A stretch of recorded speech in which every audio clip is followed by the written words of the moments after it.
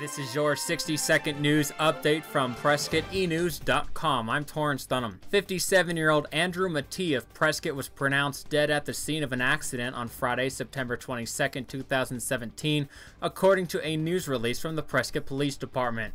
It was stated in the release, Prescott police officers and emergency personnel responded to a report of an accident in the 900 block of West Gurley Street at 7 p.m. on Friday in Prescott involving a single vehicle. Upon investigation, it was determined 49-year-old Denton Mettee of Prescott was traveling at a high rate of speed and crossed the center line in the 900 block of West Gurley Street, striking a tree before impacting an unoccupied motorhome in an adjacent trailer park, according to the release. Mettee and a second male passenger sustained serious but not life-threatening injuries, while Mettee, who was in the rear passenger seat, was confirmed dead at the scene of the accident, the release stated.